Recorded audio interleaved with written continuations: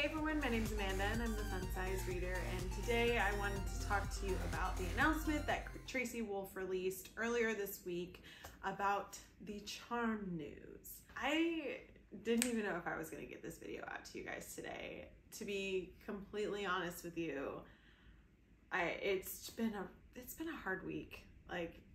There's been a lot going on, and I sat down to try to record videos so many times, and it didn't happen. So I was just not feeling good, not feeling myself, not feeling confident about things, and I just was like, I don't even know if this video is gonna go out. But I pushed through it, and I pushed that no confidence voice out of the way, because this is what I like to do, is talk to you guys about books and talk to people about books. And so that's what I wanted to do, and that's what I'm gonna do. Charm news. So I'm sure all of you have seen the news so far from Tracy about the delays of publishing with the paper fiascos that they've been having for printing. So originally in my video from the end of last year, when I talked about all of the books that I was looking forward to coming out this year, it was supposed to come out way earlier, and then it was supposed to come out in July, and now it's pushed back to November 8th of 2022. So we still have a few months left, but they're kind of trickling little stuff here and there for us. So the announcement this week was that she wrote the entire book, Charm, not Cherish, Charm, which, reminder to everybody who I'm sure none of you have forgotten, that the Charm is actually the 4 months that Grace and Hudson were trapped in Grace's gargoyle form. That story. I was rewatching one of Tracy's previous announcement videos and was looking at her post. I didn't see a live. I thought it was going to be a live announcement like she normally does. I didn't see one. So if there was one, let me know, but I couldn't find it. But the announcement for Charm is that it is all written in dual perspectives. So this is what I wanted to talk to you guys about today, because I have thoughts on dual perspectives. I am not normally a dual perspective person. Doesn't matter who wrote it. It literally does not matter the storyline, who wrote it. I just am not a dual perspective person. Unless it's done extremely well. I can do third person dual perspectives or third person multiple perspectives. When it's a narrator looking down on the characters. I'm fine with that. Not my favorite, but I am fine with it. When it is first person dual perspectives though,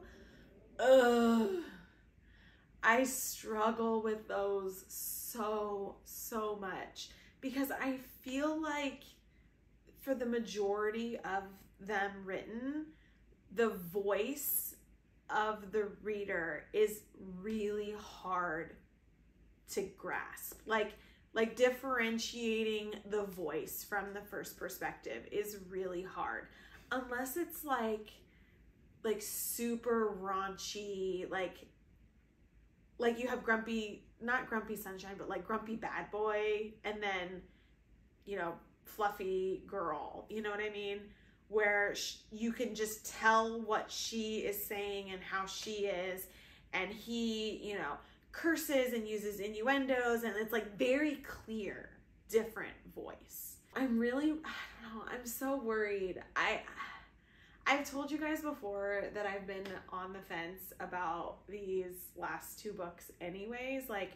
I want to read Charm because I felt like I wanted that love story. That was the love story that I wanted throughout the whole series. I needed that foundation. We got teased the beginning of it in Crush with Hudson starting. But then a lot of you, so many of you, I've talked in comments with, about how you just weren't convinced that Grace should be with Hudson instead of Jackson. And I feel like it's because we didn't get this 4 months. If we would have gotten this in the actual story, like in the books that we've gotten so far, I feel like a lot of you would have been so much more gung-ho about the love interest switching to Hudson. So like, I think that we need this book. We definitely need it. I know Tracy said it was going to start as a novella, and she hadn't finished writing it as of like a couple months ago. She had some things going on in her life, and you can check out the Entangled Teen announcement for that if you want to know more information. That's personal for her, so like I don't want to bring that stuff up. But she has some things going on in her life, which is why she was struggling to finish the book, and like completely understandable, completely understandable. So that's why we've, you know, been having to wait, and then the whole paper issue. But like, we need this love story, and so I want to read it. I do. I want to read it. I will wait for it, obviously.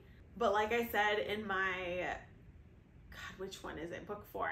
I always have to go in order of the names. Court. Like I said in my Court video, I feel like in my head the story ends there. And like this book, Charm, is going backwards, and you know, we're getting that love story finally, but in my head, like, wrap the bow, it's done, it's sealed, it's complete, but I need that love story. So I understand it starting out as a novella. Like, if it was a novella, I still would have read it because I wanted that love story, even though I do wish that it was back in the first part of book 3 or book 2.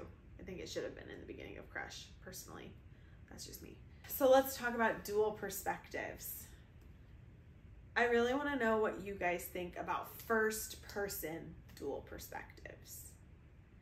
It can be done really, really well, but I think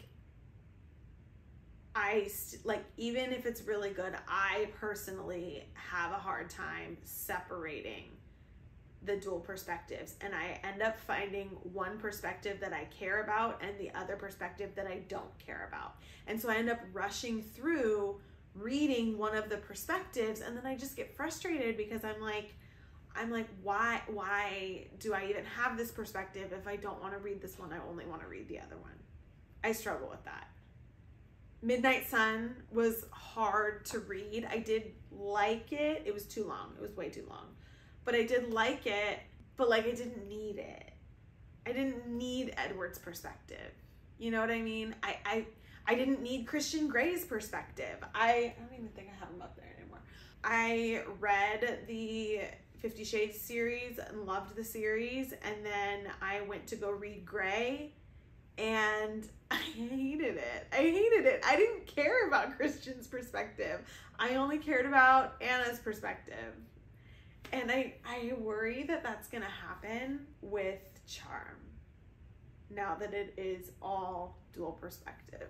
The other thing that worries me is that I feel like, so I talked about this in one of my Zodiac Academy books, videos. And if you haven't read Zodiac Academy, but you love Crave and you're over 18, you're over 18. I am saying that right now. If you are over 18, you can, you know, listen to what I'm about to say. But if you're not over 18, you're not allowed. Or, you know, talk to your parent or guardian before you do. If you are a Crave Crush fan, I would definitely check out Zodiac Academy because it is very, very similar, but it is for adults. This is YA, that is for adults. There's no question about it. It's 18 or over.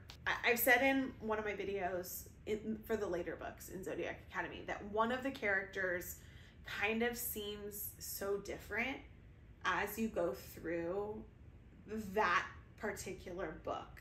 Like the character himself, the way he talks, the way he thinks, like that type of character, or that character specifically, changed in that book.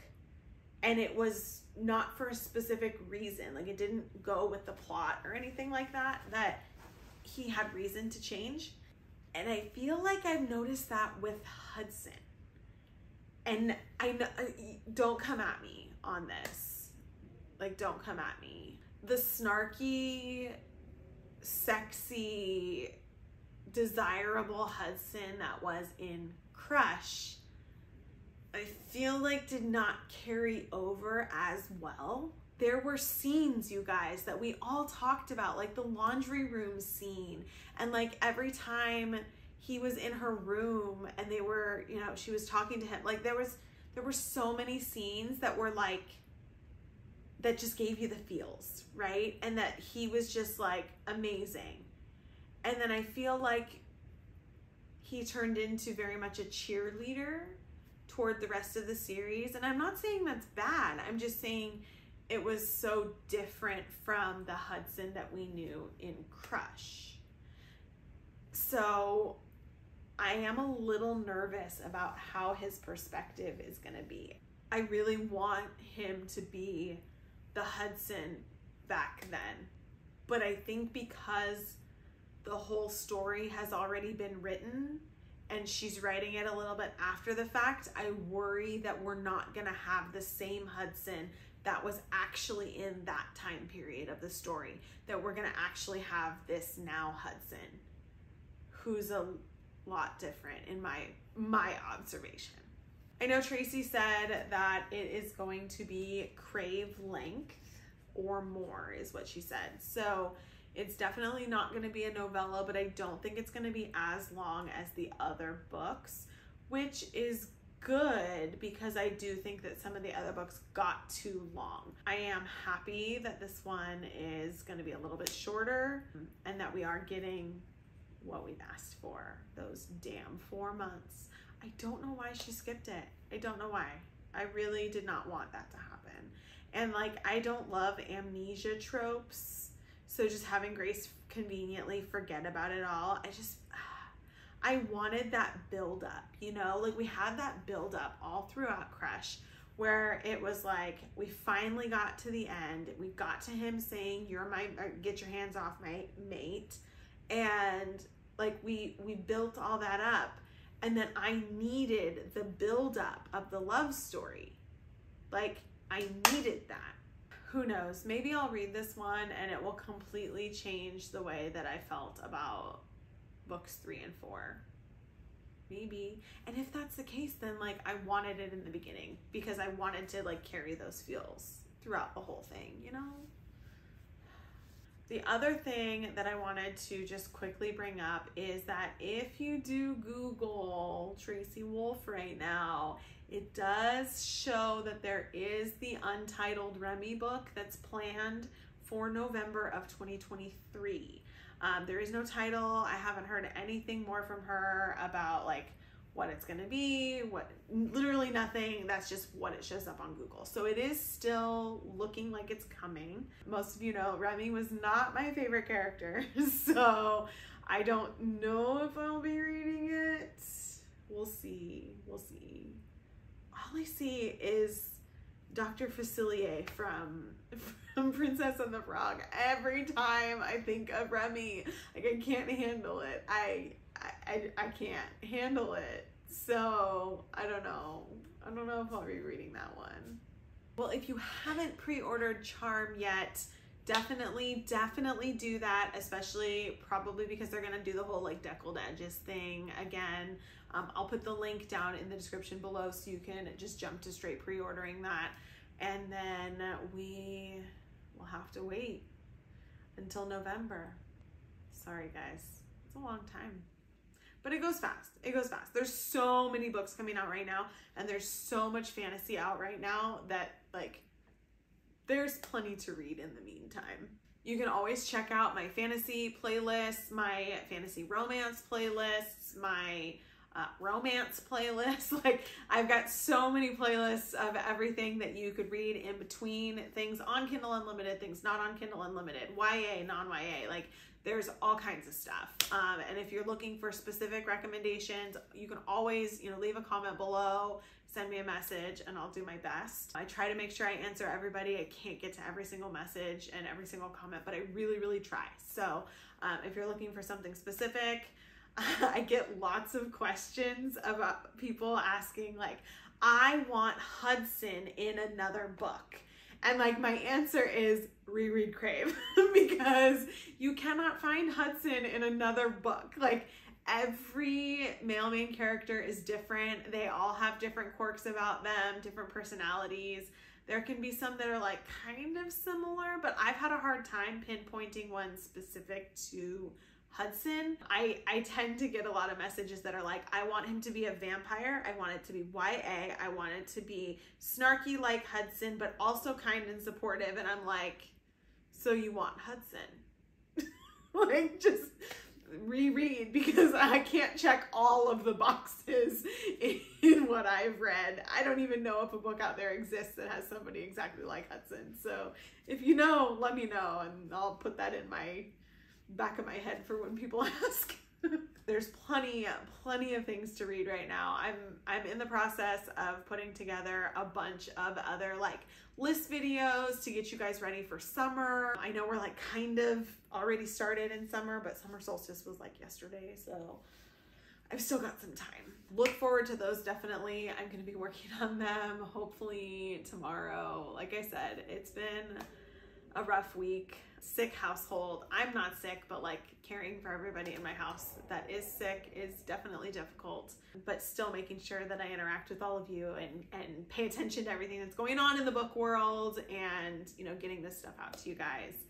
The real MVP of today is actually Makeup Forever and their HD foundation. Like, I am not a makeup influencer by any means. I watch Kathleen Lights on YouTube and I watch Michaela on TikTok, and like that's how I know what I do, but like by any means. And I'm telling you, when I say the real MVP of today was the HD ultra whatever foundation from Makeup Forever, because I legit got ready to record this video earlier, and then a bunch of stuff happened, and I just was like sobbing in my kitchen, and I was telling my husband like, all my makeup's ruined, this was a waste.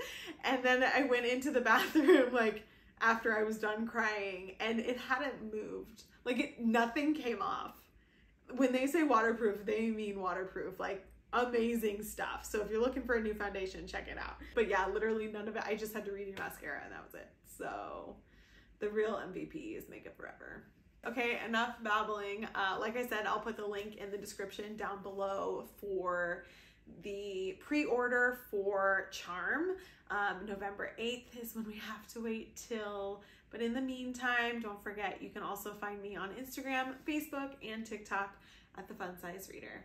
See you guys next time.